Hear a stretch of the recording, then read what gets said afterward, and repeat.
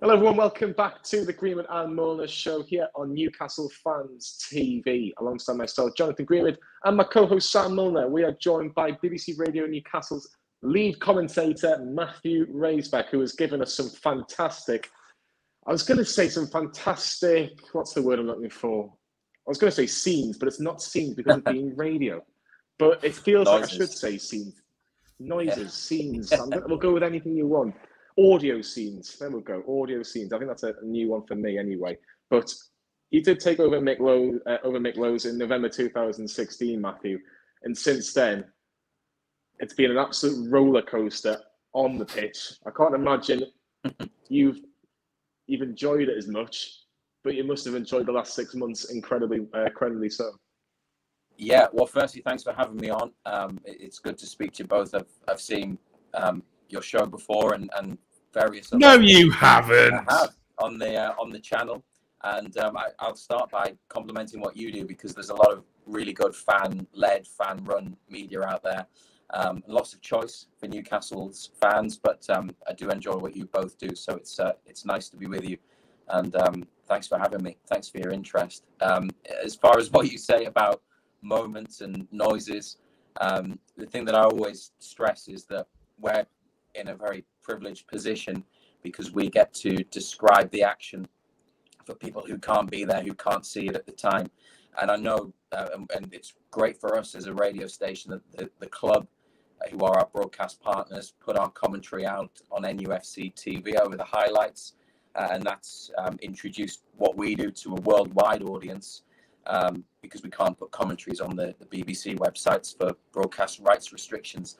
But these big moments, these goals, these games, they're not our moments. They belong to the players, the club, the fans.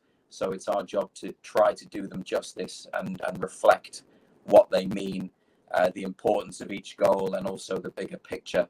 But there's been a lot to get excited about recently, in the last few months, especially with the results, the games, the performances, and some of the goals as well, and some of the near misses, including Callum Wilson against Arsenal, which still can't believe it didn't go in.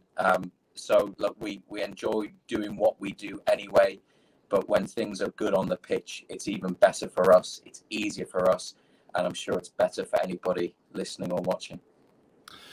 You say it's like the players' moment and the team's moment and whatnot, but a good commentator makes it for the viewer or the listener or whoever. Like when the club, I mean, it's the first thing I do when I get home from a match, see if the club's put out the goal with you and Ando on comms.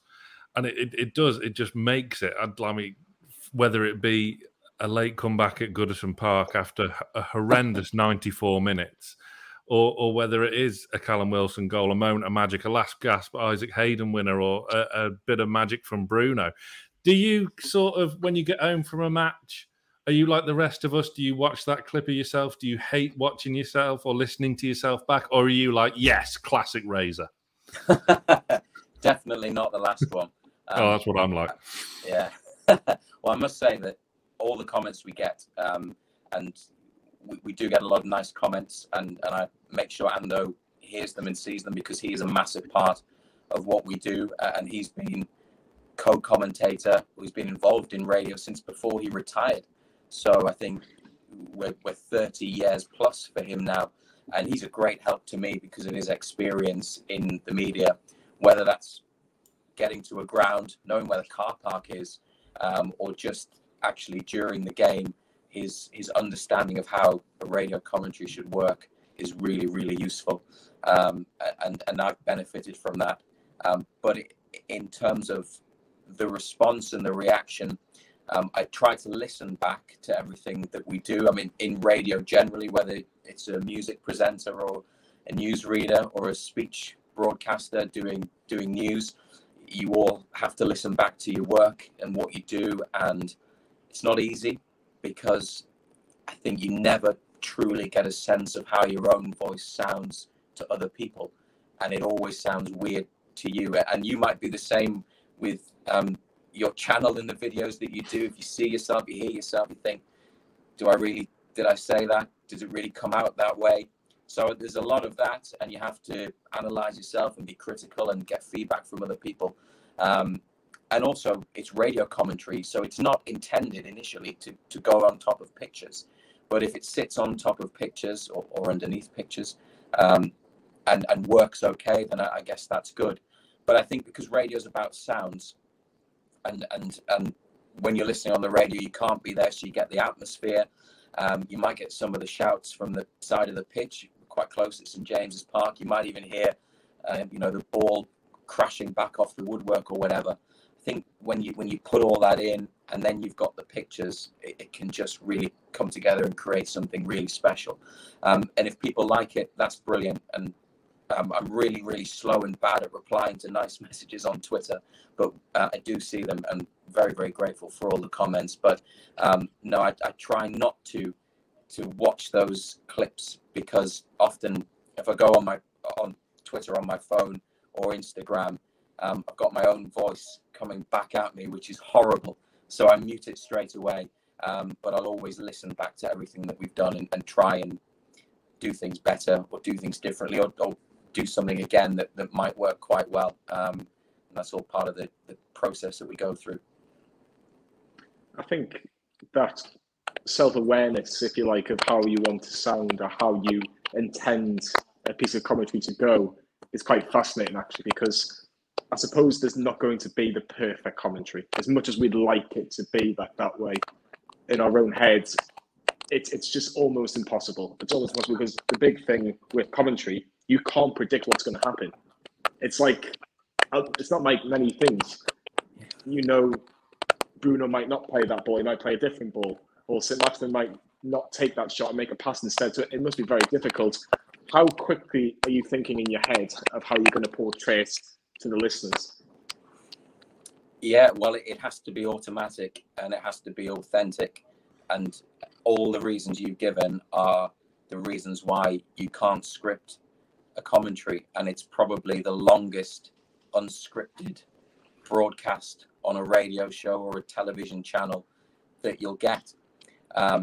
What we do before the game and halftime and full time, there's elements of scripting to that, whether it's just a running order with a line that we'll say into the interview with a manager or a player. But once the game starts, I've got a notebook here, and I'll maybe put it up to the camera later, where I've got stats and things that will illustrate points that we're making, whether it's a record against a certain team, or attacking or defensive stats, which for the last few years have normally been quite bad and quite negative. They're a little bit better now, or in individual player records. So let me think. If Joelinton scored at Norwich, and it was his 100th Premier League appearance, he scored 2 goals. So if he scores, that you'll mention that he marked his 100th appearance in the Premier League with a goal, that kind of thing. So you've got it. That's part of the research that you do. So those things, you try and commit them to memory, or you have a look down, and then you mention it either just after the goal or after the analysis, and you come back in with it. But in terms of the match play and the action, you've got to keep up with the play, because it is fast and it is quick and it's changing, and it can change so many times in a few seconds.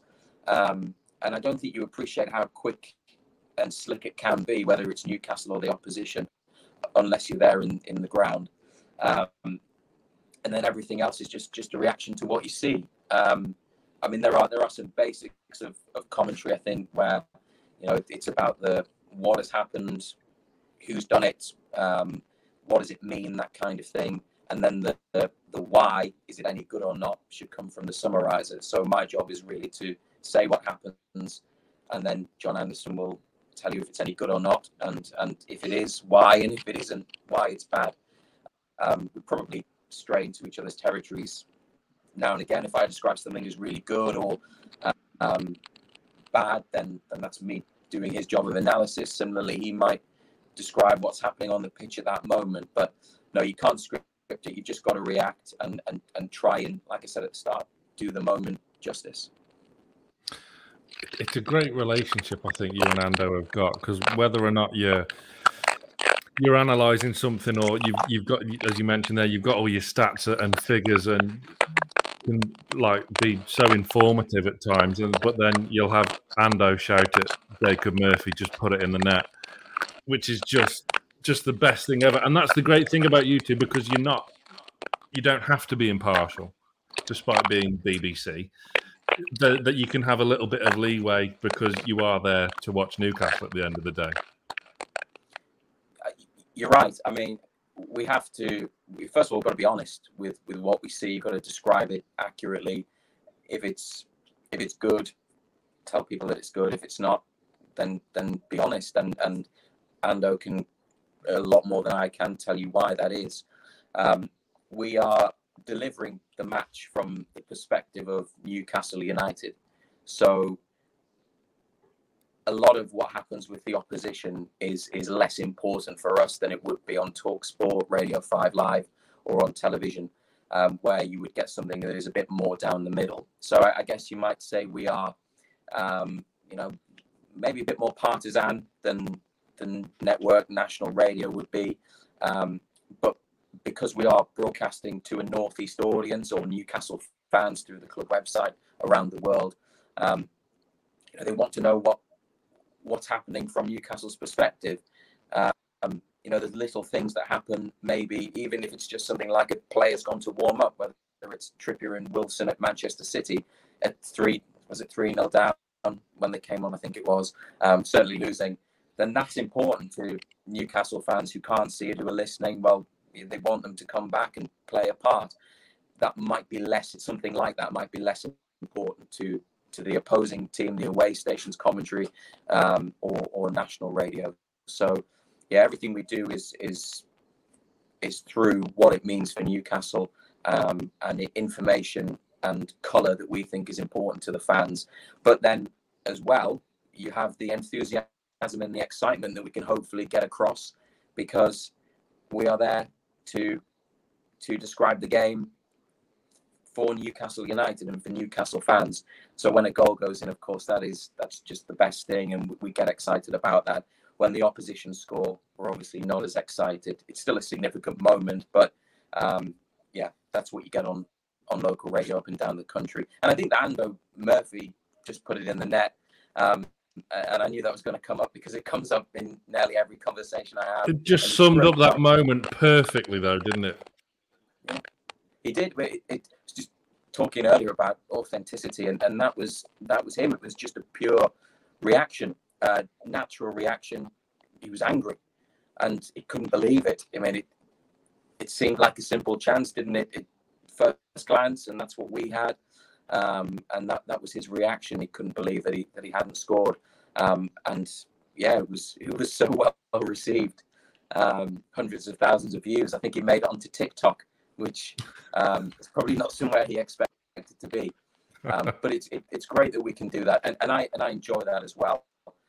Being able to get excited about Newcastle, and that Murphy incident was in a game at the start of the season under Steve Bruce when the team hadn't won.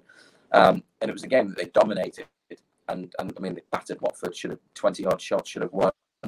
And it was still exciting, the prospect of what could happen, of being on top, of having chances. So even in bad times, the thought of what could happen, because we don't know what's going to happen, maybe that's part of why we love the game and we go and we enjoy it, is still really exciting. So to be able to describe that from a Newcastle perspective is great.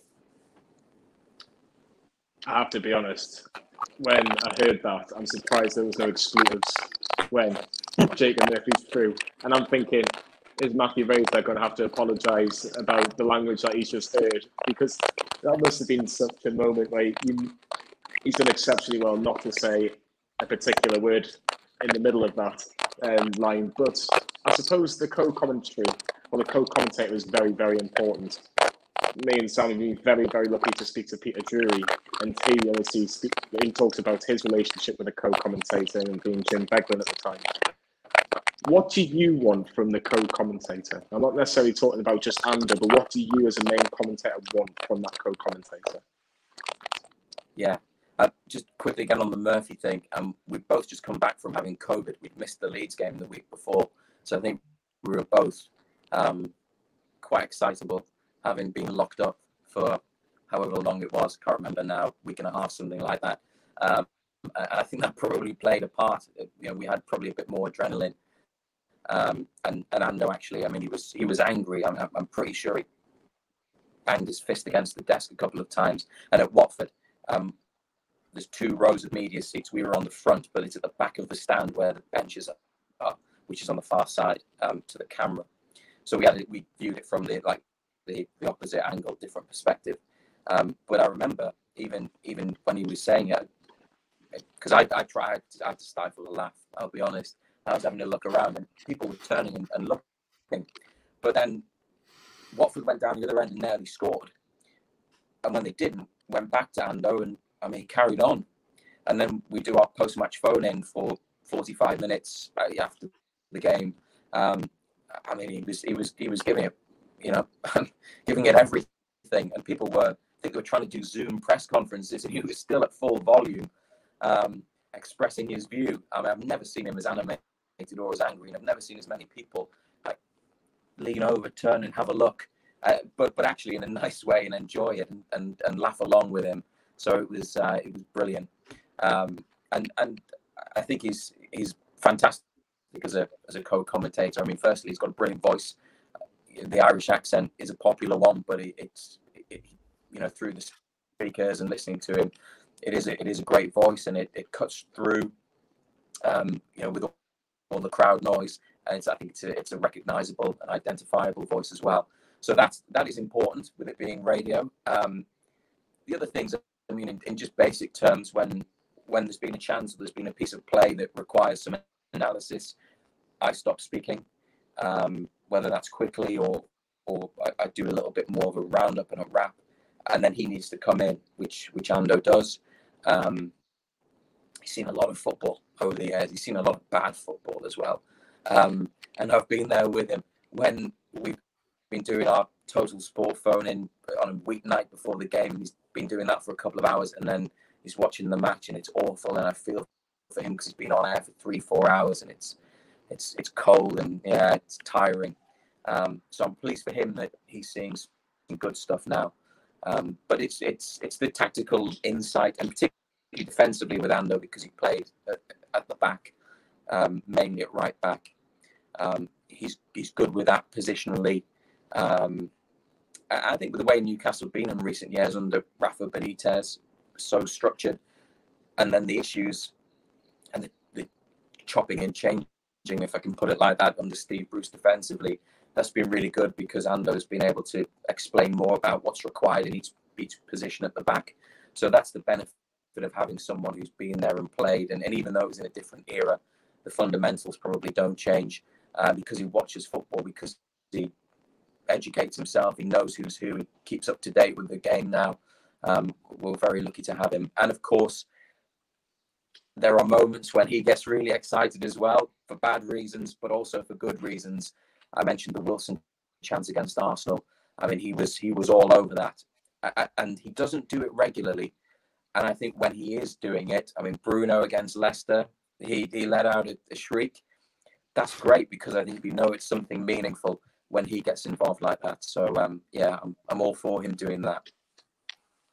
Oh, yeah, Bruno against Leicester. I was front row of the Gallagher that day. That was right in front of me. Yes, please. Yeah, that was good. Was it hard? Like, I mean, obviously, since 2016 has been eventful, but in the past 2 years, it's been even eventful, from highs and lows. And when we've just come back out of lockdown, empty stadiums and whatnot, is it hard to get that same energy across when there's no one around? And are you quite fearful of kind of going over the top when it comes to a big chance, for fear that players and managers might hear you in a way?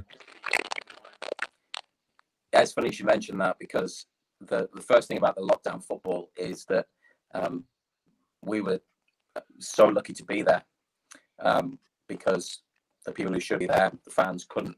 And that was never lost on us, but it was really weird. It took a bit of getting used to.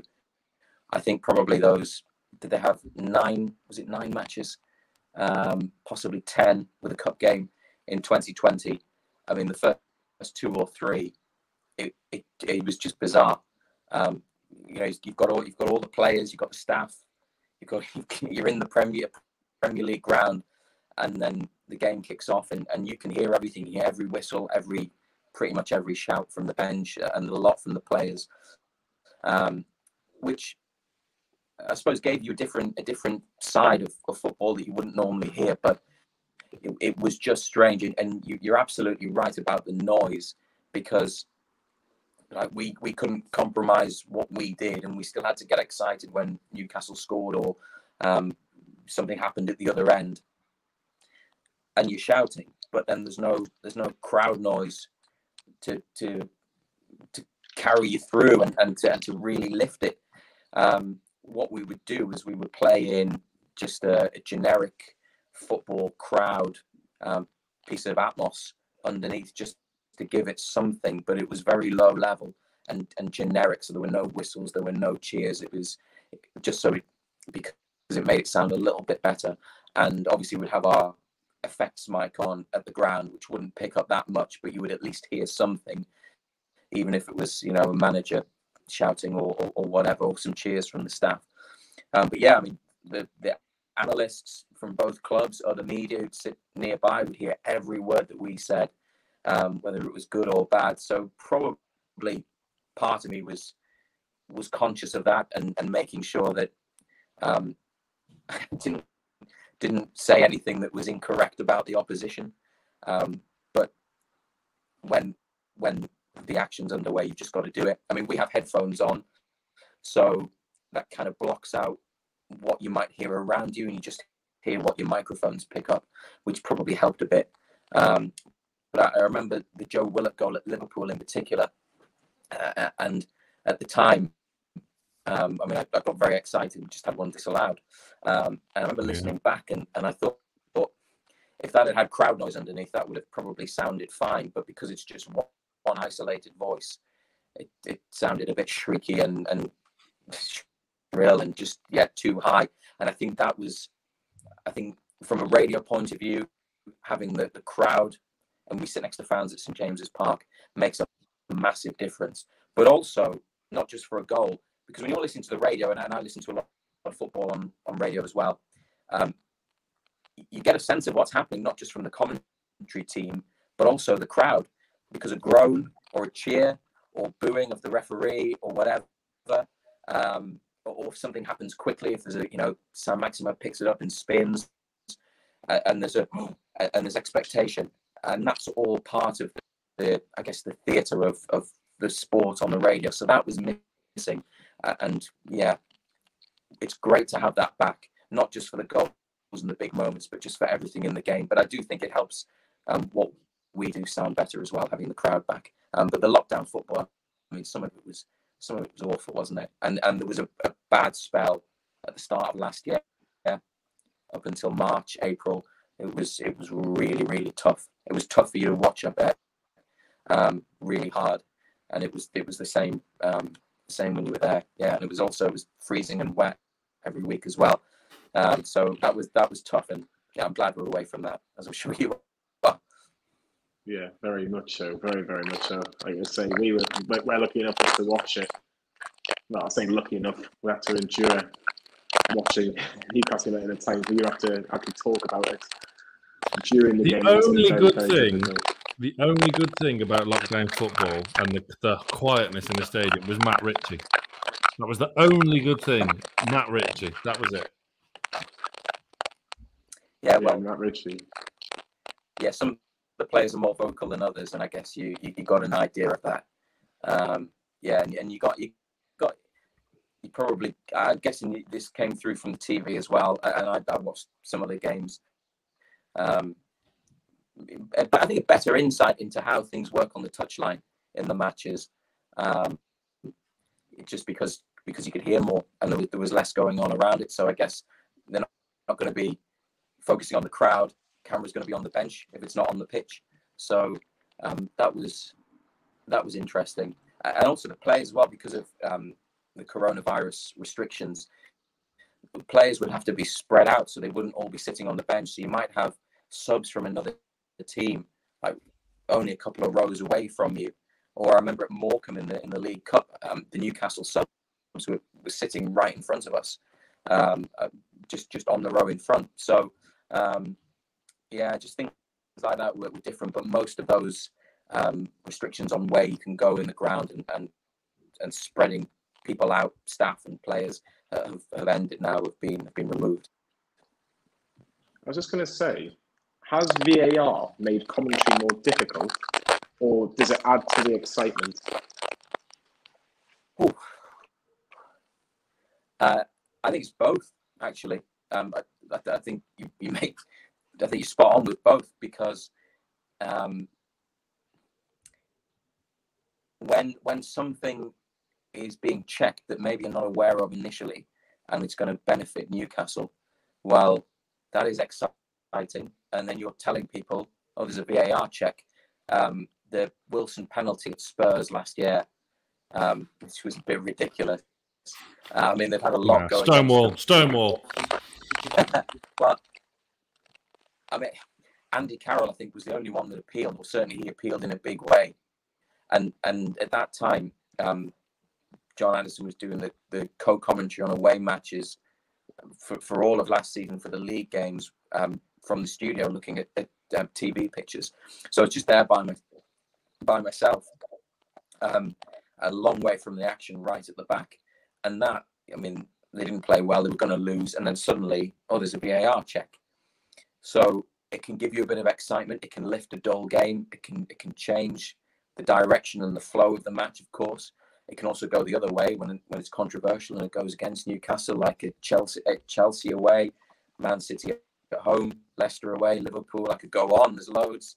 But it's difficult, I think, in radio, because live TV seem to have a link to the VAR centre.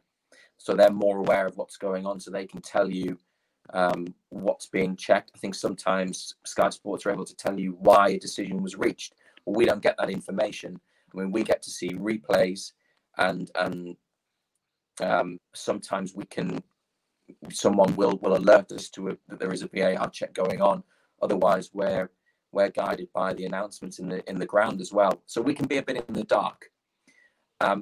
It also can make things trickier if you commit and you go big on a goal or a moment or something, and then it turns out that it doesn't count because it's been overturned. But you've just got to, I think we just have to follow the ball and describe what we see, and then if it's wrong, if it gets changed, well, just reflect that afterwards, and that's the way it is. You know, we can be wrong because VAR gets involved, but we have to be right at the time if it's a goal.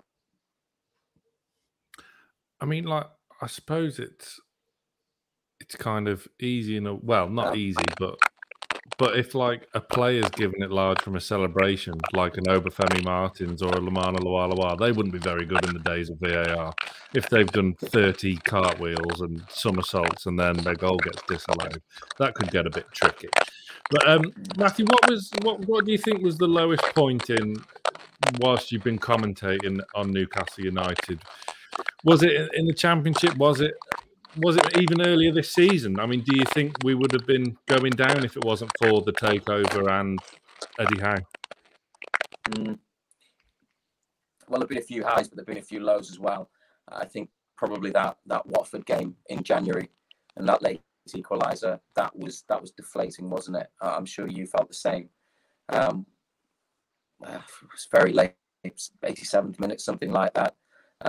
Not a great game, and a team at the bottom. I mean, a bit like Norwich and Brentford in November under Eddie Howe, matches that you'd earmarked for 3 points from. So, yeah, I think that was the one this season, but then they turned it around in the Leeds game the following week and then didn't look back. I mean, it was hard earlier in the season under Steve Bruce. It spoke about that Watford game, but it was Wolves the following week, which was actually the last game before the takeover. And we would normally drive, but this time we got the train. And I remember we were speaking to fans at the station at Wolverhampton. And then we changed at York, and there were a few lads who'd been to the game that I knew from home, and talking to them, and they just lost all hope, and they lost interest. And some of them said that they wanted the club to go down just to punish Mike Ashley. And you know, that kind of attitude and atmosphere was prevalent then, and it was hard, and it was really hard to see a way out. And you know, we can't take personally what happens on the pitch, because it's not about us. We've just got to describe it and then talk about the other events at the club. But at that point, I just saw a long, hard, horrible season ahead, heading probably for disaster. And I was worried after that Watford game as well. Not because I didn't have faith in the players already had, but just because of the situation they were in. But what a brilliant few months it's been since. There's been difficult situations as well. I mean, a lot of the tension between club and fans when Mike Ashley was owner. You know, there was some moments, weren't there, where things were not nice, and with Rafa Benitez in there who would say his piece, there was always, it felt like there was drama and trouble brewing, I guess. So yeah, I think there was probably just a general feel around the club at times where it was difficult, but to be where it is now, with the hope and the optimism that it'll get better, and all the changes that have been made, and even just this week as we're talking, it's nice to be able to look forward and look towards what will hopefully be a brighter future. In terms of a game that was really bad, I mean, you mentioned that Everton one, the 2-2. Yeah, I mean, that's, you know, every team has bad performances, off days, bad games, but that was a really hard one. And I mentioned earlier Ando, sometimes when he's done a phone-in show and then it's a night game and it's cold and they're not playing very well, and it can be hard to really buy into what you're watching. That was probably one of those games up until injury time. Yeah, that was incredible. I can remember exactly where I was. I was actually down in Barrow in Furness, and I can just remember that first goal going in and thinking, oh well, we got one, great. And then a minute later, and then that happens. I just didn't know what to do with myself. I really don't. But I suppose there are those little highlights that you can keep on for yourself. But I have to ask, what is your favourite bit of commentary that you've done, and what is your favourite bit of commentary that you've heard from a different commentator?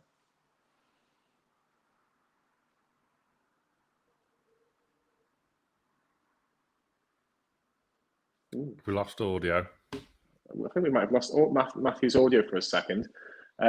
He's just going to come back in and come back out by looking at this. He's going to refresh himself. So what?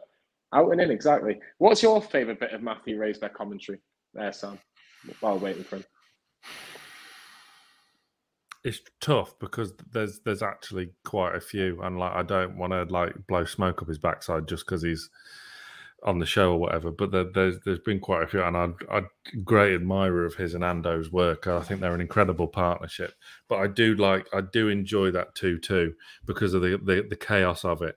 Ando's one-liner after the first goal goes in, where he just says "dodgy keeper" about Jordan Pickford, and then the scenes that ensued was everyone originally thought like Isaac Hayden had scored, and then no, it was a Lejeune brace. It was just chaos and anarchy, and the pair of them were like fans being able to sum it all up for us as it was happening. There's loads. There's been a few this season as well. Like you couldn't help but get caught up in the atmosphere of the last few home games of the season. Your Leicester's, your Arsenal. I think the Arsenal game was a very special night. As Matthew mentioned again there, the Wilson chance from about 35 yards out. If that would have gone in, there would have been some shrill noises. I don't know, but what about you? Mine's the Matty Longstaff moment against Manchester United, which I'm sure Matthew will tell us all about because he is coming back. Matthew is back. He is back from refreshing his computer, refreshing his phone, wherever. Yeah. But Matthew, can you tell us what is your favourite bit of commentary since you've been working on BBC Radio Newcastle as the main commentator? And what is your favourite bit of commentary from another commentator or a favourite commentator of yours? You can hear me now, I hope. Yes. Yeah, you can. Great. Perfectly. Excellent. I'm sorry about the technical problems. That's okay. Well, I mean, in terms of other commentators, I mean, there's so many that I admire. I want to say that across the BBC local radio network, there are lots of brilliant commentators you probably never heard of because you'd have no reason to listen to them. But we get to obviously meet them at games, and you know, the man who does Brighton for Radio Sussex, Johnny Cantor, is excellent. Chris Gorham, who does Norwich for Radio Norfolk, is likewise. There's Adam Pope, who does Leeds United for Radio Leeds, who's been doing it a long time and a bit of a legend there. And there are many others as well who I haven't mentioned, who are very much at the top of their game in local radio. Nationally, I mean, we hear a lot of great moments, don't we? And I think we see the clips online a lot from Peter Drury, whether it's Champions League or Premier League that he does, perhaps for overseas broadcasters. I'm a big fan of him, and I think we all remember, you'll have seen this, the Roma goal in the Champions League. It was, wow. He is, it's just pure poetry and genius, I think, from Peter Drury. I mean, there's so many of his, and I used to enjoy when he commentated on the Premiership, as it was then, on ITV, on Newcastle, all those years ago.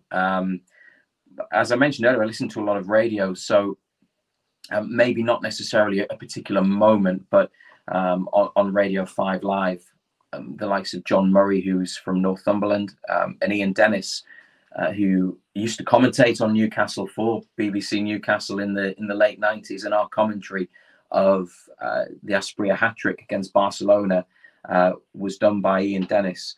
I mean, they are two of the very best, and they always nail the big moments and deliver the big games so brilliantly, as does Conor McNamara, the Irish commentator on 5 Live, who you probably have heard his work. He does a lot of other sport and TV games as well. And I want to mention as well, of course, the great Mick Lowes, who I think just with real distinction covered Newcastle on the BBC and commercial radio for 25 years in total. And you know, I was lucky enough to work with Mick for about 10 years, starting off behind the scenes and then on air a bit more, and getting, you know, to understand at close quarters just why he was so brilliant. Listening to him made me want to get involved in the media. And you think about some of the big moments that Newcastle have had in what people of our age would probably say is the modern era, but it is going back further and further now. He was there, his voice is on it. You know, in more recent times, recent-ish, the 4-4 against Arsenal and his brilliant commentary of Czech Tiotti's equaliser, Shearer's record-breaking goal. And he was there for some of the Champions League nights as well, and obviously title chasing seasons. So there's just so many fantastic moments that he delivered. And the Ben Arfa goal against Bolton, we did a programme on the radio about 10 years ago now called Commentary Moments, and we asked people to pick something from Newcastle, Sunderland, non-league, and maybe other sports as well as a favourite. And a lot of fans, a lot of listeners loved the way that Mick screened Hatton Ben Arfa, and you know, in amongst doing everything else for that particular goal, which was a sensational goal, and he got it as he always did and does, absolutely spot on. And now I've talked about Ian Dennis there. My colleague Nick Barnes, who does Sunderland now, was Newcastle commentator for BBC Newcastle from 98 to 2003, when Mick rejoined the BBC. I mean, Nick's an award-winning broadcaster and has produced some great moments for Sunderland as well. There have been a lot of ups and downs for him there, but he is fantastic. And I know the affection that there is for a great man in Justin Lockwood and also Pete Graves, who are, you know, two award-winning top-level broadcasters. But to bring it back to Mick, I think he is the definitive voice of Newcastle United, and always will be number one, because he just performed and did everything at such a high standard and really transformed the way that it was done. And yeah, sometimes I I listen back to his goals when we need something. We've got a guest coming on or whatever, or we're doing some archiving, and it's always a pleasure because for me, he's the best. Yeah, but people do that with your commentary now, Matthew. People, young students around the northeast and beyond are listening to Matty Longstaff hit it and stuff like that. But that was the other part of your question, wasn't it? Yeah, I think that's probably one of my favourite ones because it all seemed to come together nicely, and I mean it was all about him and his goal and the fans and the club. Not about us, but we've got to try and do it justice, like I say, at risk of repeating myself. And I think we did there. I mean, there have been others that have been probably fairly inconsequential goals that might have just been described in a tidy way, and you can be quite pleased with that. There's others where I think, why didn't you shut up sooner? Or you should have said that, you should have gone on longer. So that's part of listening back and the analysis that I do and that we do. And the Lejeune goal against Everton, the second one, we didn't know it was Lejeune until some time after. I mean, it's just pure chaos. And I guess it reflected what was happening in the penalty box at that time. But if I could do it again, I'd probably make it a bit tidier. The best bit about that was Ando beforehand and afterwards, actually. Beforehand, because of a free kick in the centre circle, and he said something like, "We'll get another one here," or "We'll equalise." And of course they did, and I'm sure it was after that second goal, we were trying to watch the replay. And Everton, it's the tightest media area in the Premier League. You've got no leg room. Once you're in, you're in. There are two fairly big replay screens. I mean, probably like laptop-sized TV screens. You've got to stretch to see them. So after the goal went in, the equaliser, and the players were running away, and I was getting excited. I was out of my seat trying to see what had gone on. I couldn't, so I kept going so that Ando could have a look at the replay. And all I can remember afterwards was about Pickford. He just said, "Dodgy keeper." Yeah, and that gets quoted back to him and to me quite a lot. But that goal, I think probably it was just manic, wasn't it? I'd probably like to do it differently if it happened again, but that sort of thing will never happen again. No, it's perfect. I was just saying when you were sorting your audio out, that line "dodgy keeper" from Anna, it's just perfect, and the chaos of it. No, I wouldn't change a thing. It was brilliant, but. Obviously, you say you watch a lot of football, listen to a lot of football. Is there a co-commentator that you listen to and you think, "Oh, I wouldn't mind working with you one day"? I think Pat Nevin on Radio 5 Live is very good. You can tell that he's a very intelligent man. That comes across in his commentary. I've met him a few times at games, and he's very nice. This season, actually, when Ando was away, missed a couple of games. He was fine. He was just on holiday. We were lucky to have, because that's what everyone asked. That was the question. He was absolutely fine. We had Andy Woodman for the Brentford match. And that was, I'll call it a stroke of luck in the sense that he's manager of Bromley in the National League, and they were the odd team out in a 23-team division. So they didn't have a game.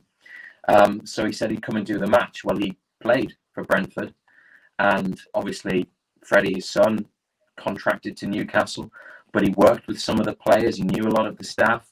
He knew some of the Brentford lads from his time at Arsenal. So there were so many nice links and connections.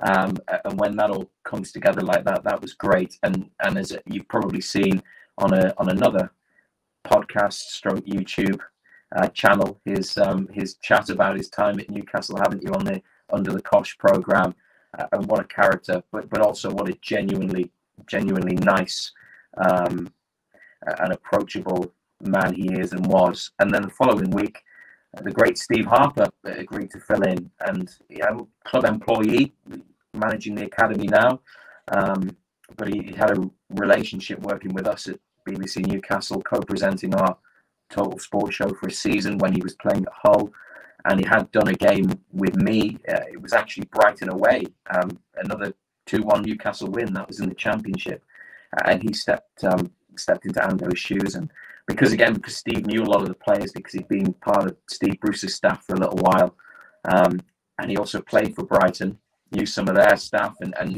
had a good insight because he's a student of the game, and I mean a very, very smart and impressive person.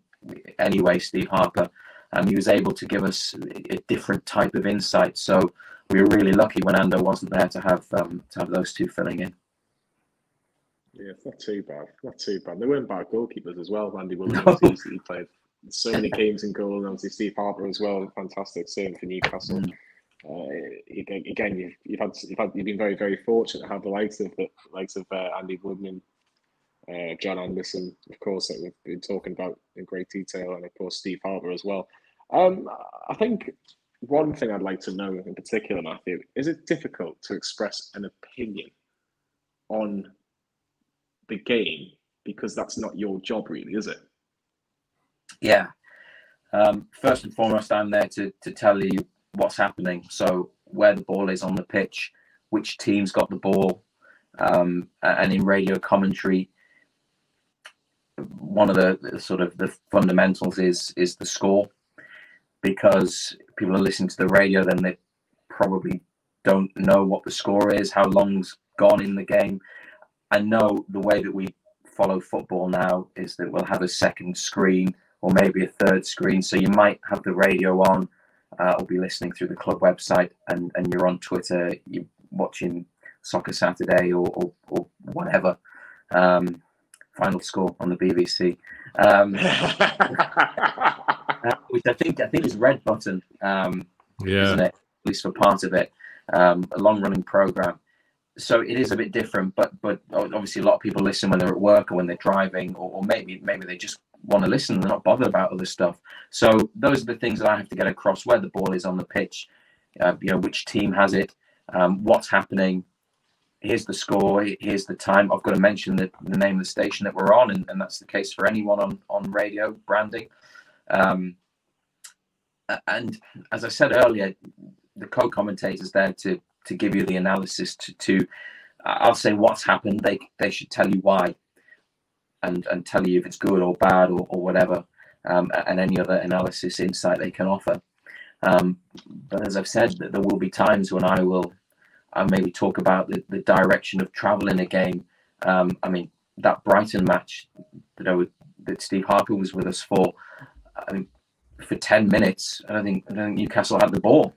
So a lot of what I was doing then is say with help from Steve with his analysis is, Brighton are having another attack. Newcastle can't get it. I mean, Brighton have been on top. So I will be giving an opinion like that. I will give a perspective, maybe something just quite general, quite broad about the way the game is going, and then hopefully get a bit more detail from the co-commentator. It's probably times when I've been maybe a bit too opinionated, maybe a bit too critical, perhaps a bit too excited and a bit too positive, and gone a bit too far.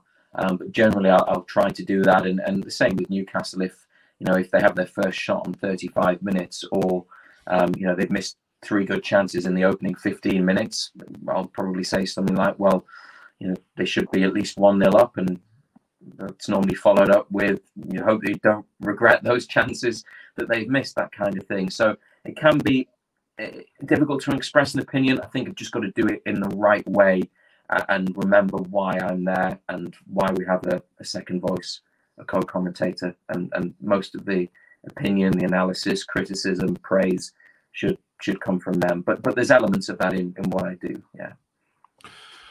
One game that I bet you never thought in a million years you'd be commentating on this season is Newcastle United women against Alnwick Town ladies.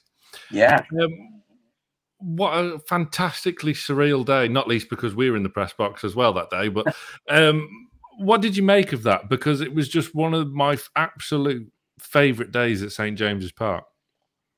Yeah. Well, I mean, I'd like to hear more about it from you as well, because it was fantastic. And I have to say, I don't think I appreciated the scale of it until the kickoff was put back. I mean, I knew it was going to be big. I think we all did. We knew there'd be a good crowd. But for it to be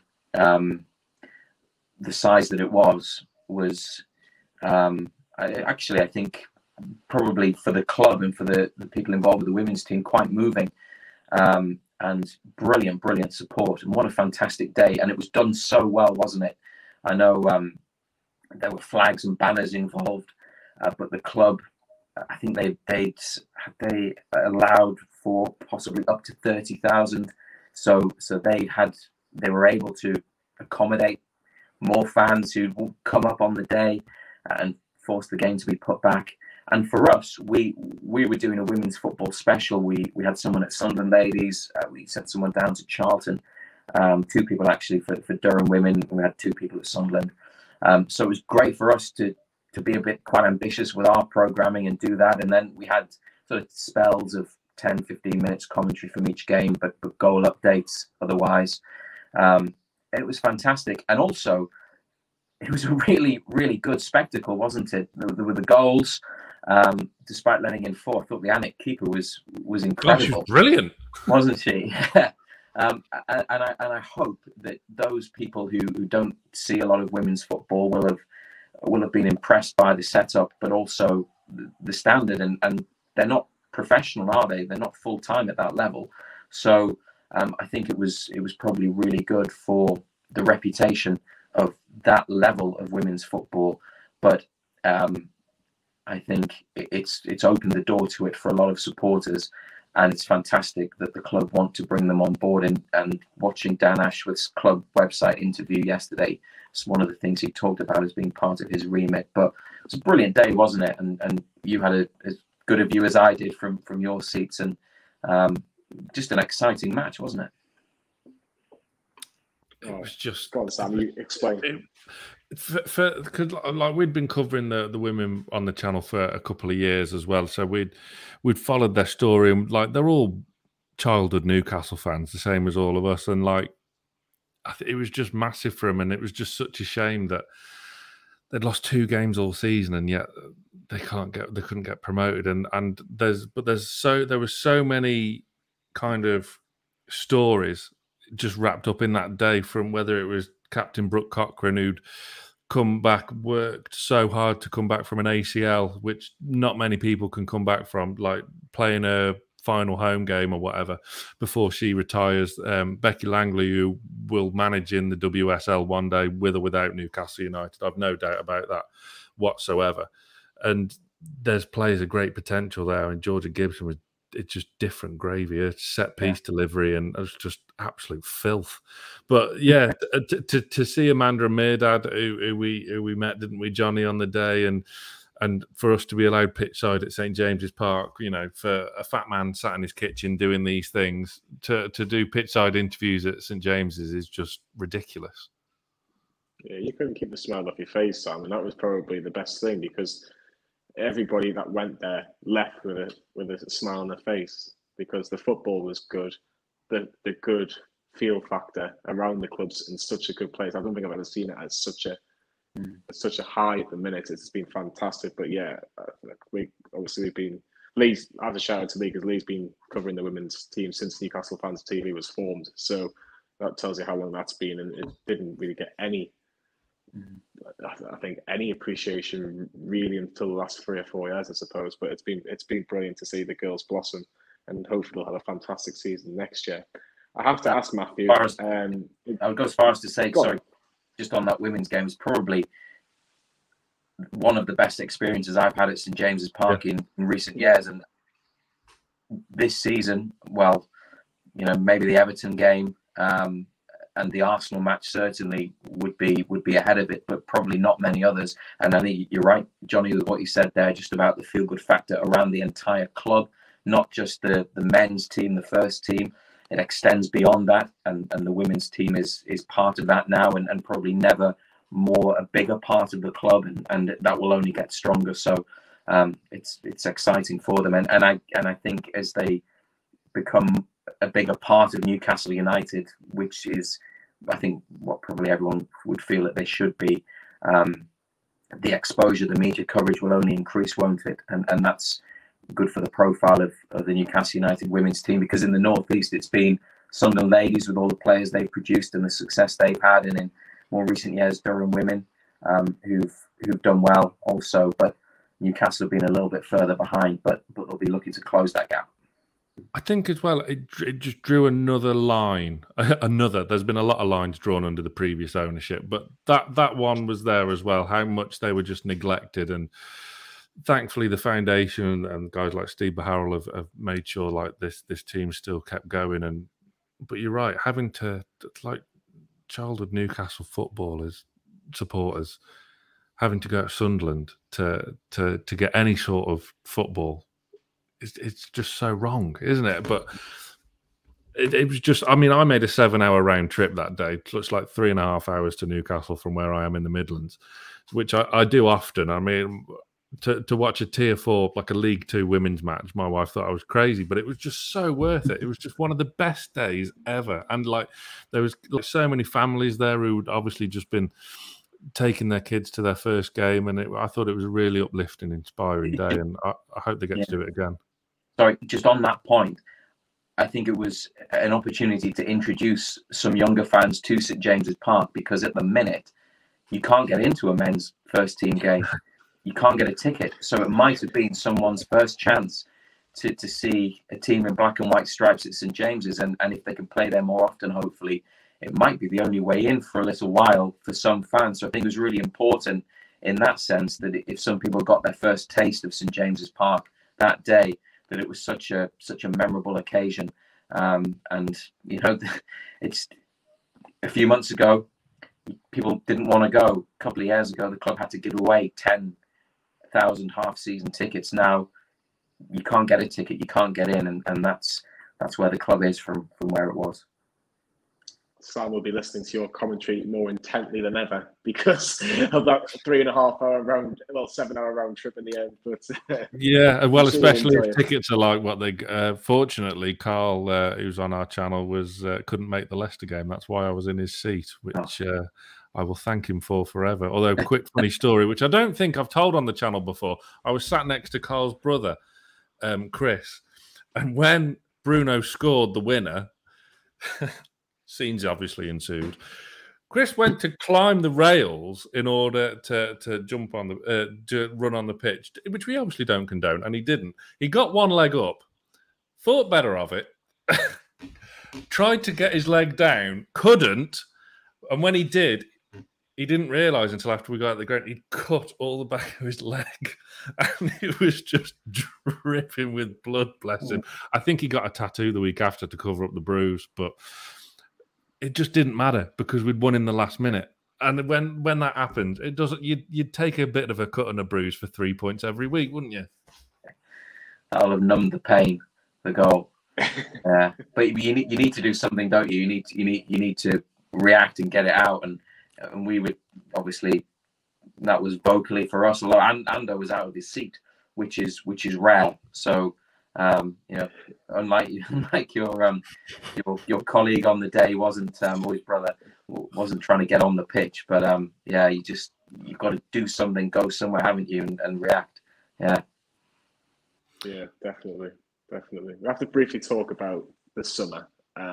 It's been a very busy week at Newcastle. I keep on saying that week in, week out with Newcastle United. Dan Ashworth, you just touched on it before, of course, just done an interview. He's just been confirmed as sporting director of Newcastle United, which I think is a real coup for the club, I have to be honest. I'm very, very impressed with Dan Ashworth in his previous roles at Brighton, the FA, West Bromwich Albion. The list goes on.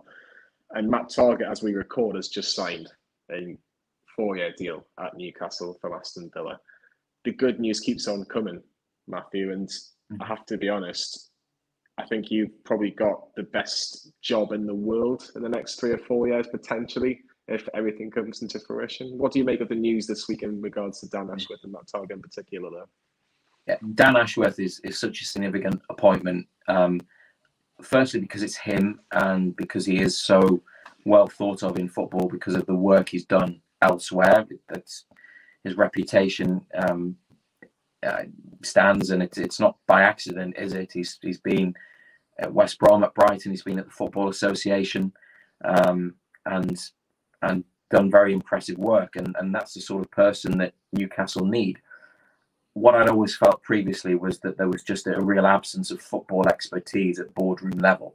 It's probably not a new observation, is it? But you know, in previous times, you had Lee Charnley as managing director, and I think he was the club's only director. Now you have a consortium, 3 different groups owning the club. You have now 4 board members with the addition of a 4th not so long ago, and you have a sporting director, someone in a position of power to take a broad view of the club's sporting operations, from the first team and transfers to the academy, training ground, the women's team, everything that he mentioned in his club website interview. And I think that's something that the club has really lacked and has been missing. So that will benefit them. But to get somebody like that, it's such an impressive move for Newcastle to make, to get somebody of his caliber and a man of his eminence, I guess. So that is exciting. And as we know, and as I'm sure you've talked about, they've been looking for a new chief executive as well. So that will be another, you know, senior managerial appointment that will be coming. And the club is just being restructured, isn't it? But it's exciting. But I guess it's probably just bringing Newcastle in line with what other Premier League clubs are like. And that had been a frustration over the years. And like I've just said, you know, there was Lee Charnley probably on his own with all of the power, but none of the power because Mike Ashley was still the owner. And while there were a lot of mistakes made, it was probably a very difficult position to be in. And if it wasn't him, it would be someone else. So I think the club has needed this kind of leadership and this sort of change at the top. And it's good that things are happening. Matt Targett, I'm delighted because he's been so good. And I remember when Rafa Benitez wanted to sign him, and that was going to be a loan deal, wasn't it? Maybe August 2017, and it probably felt a bit underwhelming at the time. And it was a move that didn't happen. But I'm glad they've got him now. And that loan from Aston Villa was a fantastic piece of business.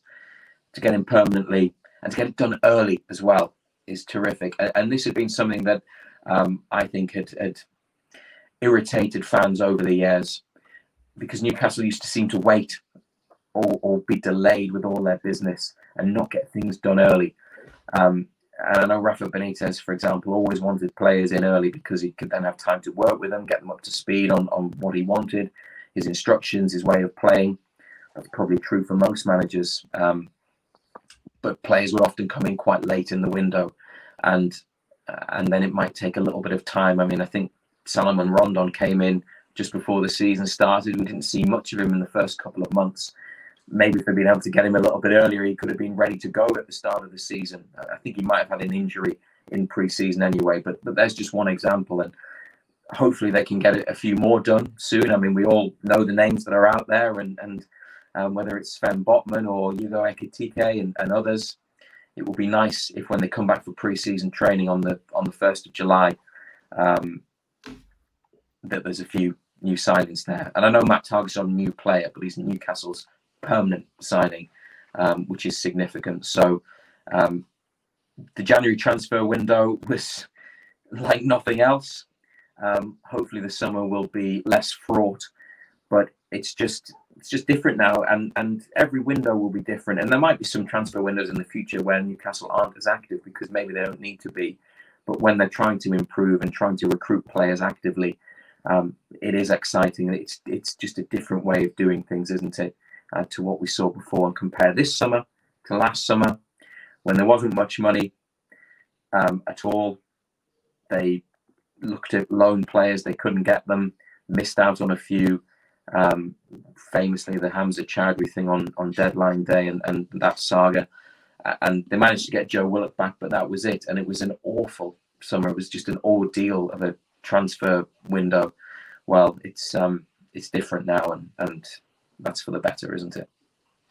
Absolutely. I mean, do you think the club record transfer fee will get blown out the water this summer? Because I suppose, whilst the likes of Trippier and Bruno are, I'd say, marquee-ish signings, they're obviously awesome players, and they've can't praise them enough, but they're not in the sort of sexy positions on the pitch, are they? Although they're making it look sexy at the moment.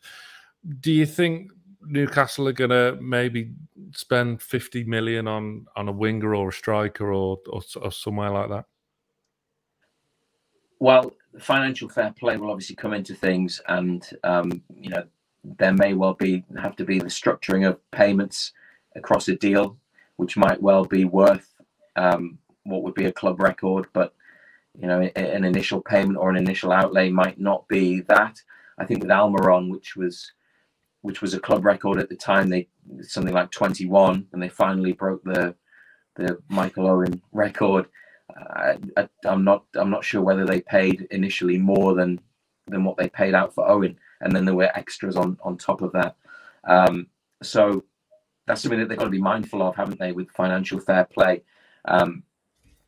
But they did well in January. They were very skillful with what they did, with a loan and what they paid for Trippier and Byrne as well, I guess, in particular. Bruno was a big signing, and Chris Wood, well, that was the release clause. They needed a striker and they paid it.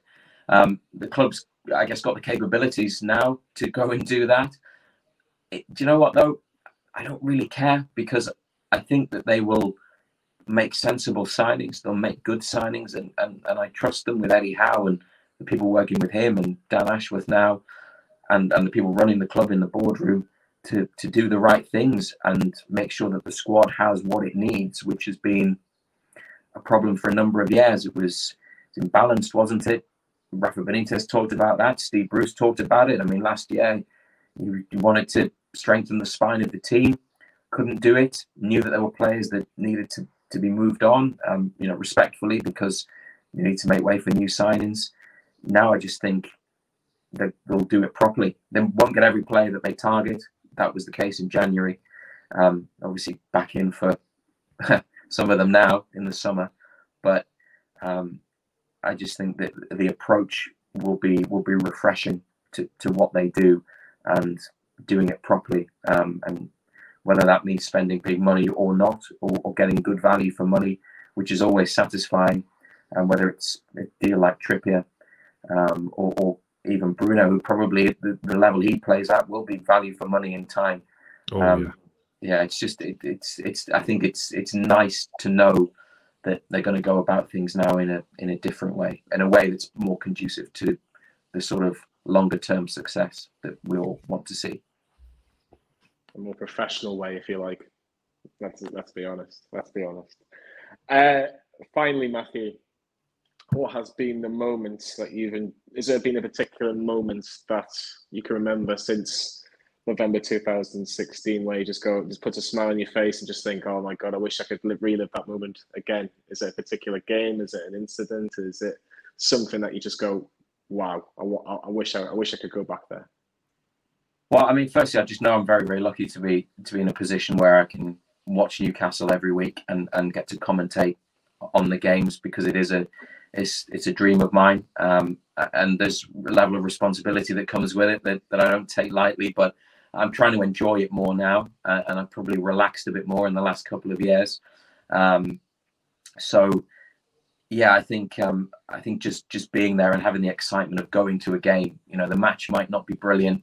The 90 minutes in recent years has often been the worst part of it, but as fans, the going to the game is always exciting. I mean, the travelling that you have to do to get up to St James's Park and then back again, you know, I can understand that from another perspective, because there aren't many close away games, and it's awful when you travel back after a defeat. But the going there is exciting. You know, wondering what's going to happen. You know, I've been very fortunate with Rafa Benitez, who was absolutely brilliant to me and great to work with, very helpful. We spent a lot of time talking about things that weren't Newcastle or football related. A fascinating man, a brilliant man, and an honour to be around him and just to listen to him talk about Newcastle or about other things, whether it was Spanish politics or trying to give me a Spanish lesson, which he did a few times. Yeah, and I have to say as well, not a popular person among the Newcastle fan base, but Steve Bruce was very good to deal with as well. I didn't know him before Newcastle because I didn't cover Sunderland, of course, and wasn't around during his time there. But very, very helpful, very personable, very nice, very good to deal with. Interesting bloke, had a lot of really good stories that I think fans would probably have enjoyed hearing. There's a slightly different, more relaxed, more gregarious side to him that you wouldn't have seen on camera. That doesn't mean that he was the right man for the job, but a lot of people speak highly of him as a person, and in my, I guess, limited dealings with him, I would say that he was always very good to me. And you know, when Ando and I had COVID last year, he was quick to check on us a few times and see how we were. So that was a nice thing to do. And Eddie Howe as well has been, I don't know him that well, we haven't had that much time in front of him, but has been helpful and been very good to deal with, and very nice as well. So lucky with the managers, definitely. The promotion from the Championship was a mad few minutes, wasn't it? We had a reporter at Villa Park who was covering Brighton against Aston Villa there. So we threw to him, and then when the equaliser had gone in, you know, we were getting that in our headphones, and the radio listeners were getting it live. And that's part of the beauty, I think, of live radio, the immediacy. And then Ando and I were telling people nearby, we couldn't speak, but we were telling them 1-1 and trying to pass on the message. And then Chris, my colleague, who was at the game at Villa Park, he was the one that delivered the news that Newcastle were champions. So we didn't get to do that, someone else did. But that was a special day at St James's. And I think obviously the takeover, which we won't forget. As a quick aside on that, it's been controversial for many reasons, and issues keep coming up, which I fully understand why they are there and why they have to be reported on, talked about, questions asked. The point that I made a lot when I was on other BBC outlets, whether that was TV or radio, nationally, regionally, other local radio stations talking about it, was that for Newcastle fans, as I saw it, any takeover was about the end of the Mike Ashley era, because that's what fans had been campaigning for nearly a decade and a half. And if the fans had any control over who owned the club, well, Mike Ashley wouldn't have been there for 14 and a half years. So that was the point that I was always keen to get across, while mindful of the aspects of the new ownership that didn't sit right with some people. But a brilliant day, and great to be at St James's among all the fans and all the noise and the partying. And I would say as well, finally, the Arsenal game at the end of the season, because I don't think I've witnessed St James's Park like that. The people who have been going for a long time had said to me that it hasn't been that good for 20 years, and I believe them. Everything felt big. It sounded big. It was a great performance, a great result. Should have won by more. The lap around the pitch afterwards, the feel-good factor, Johnny, that you've talked about, was there. It was special. It was brilliant. Loved every second, and hopefully there'll be a bit more like that in the future. And that's what we have now, isn't it? The hope that there'll be more great days, nights, games, atmospheres like that to come, whatever the club achieves, however much time it takes to get higher up the table and to do the sorts of things they want to do. That hope exists now, doesn't it? Oh, doesn't it just? I mean, just a yes or no, Matthew, as a final one. I'm not going to ask you for a prediction for next season. All I'm going to say is, have you got your passport sorted? I had some passport trouble a few weeks ago, so for other reasons, nothing dodgy. Just it expired, so I've just had it sorted. So I've got 10 years on it.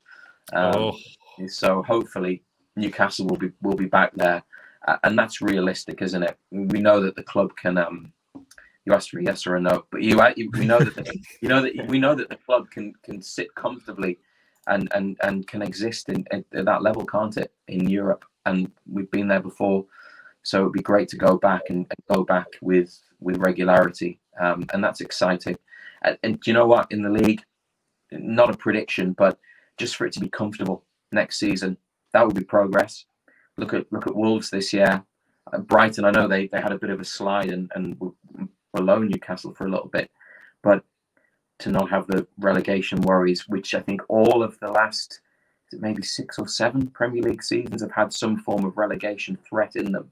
So to not have that next season would be wonderful. It would be wonderful.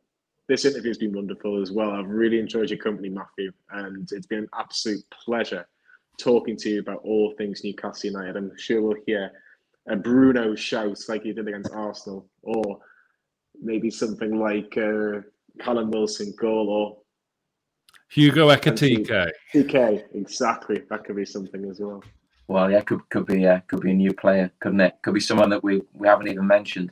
I just want to say finally, quickly, if I can, I guess if anyone's watching this, apart from your regular followers, it might be because they have some sort of interest in the media or football commentary. They can, if that's the case, feel free to contact me through Twitter or anything else. And if they're looking for advice or pointers or even help with contacting other people in the media, I'll be very happy to do that and pass on any advice or guidance that I can, whatever stage they're at, whether they're a student or just out of university or maybe a bit older, trying to get into the media. Or a fat man in his kitchen. But yeah, feel free to get in touch. Yeah, top man, Matthew. That's a bit of class there as well. So if you do want to speak to Matthew again, the door's always open, particularly via Twitter, which he's mentioned just there as well. So if you're thinking about getting into the industry, believe me, as soon as you get your foot in the door, you'll never want to leave it, believe it or not. But it's been an absolute pleasure. It really has been, Matthew. Really, really enjoyed it. Sam, where can everybody listen to this podcast later on? Links in the description for the audio podcast. Hit the subscribe button, hit 5-star reviews, and the audio podcast is out every Tuesday. So from myself, Jonathan Greenwood, Sam Mulliner, and our guests, BBC Radio Newcastle's Matthew Raisbeck, we'll see you all very soon.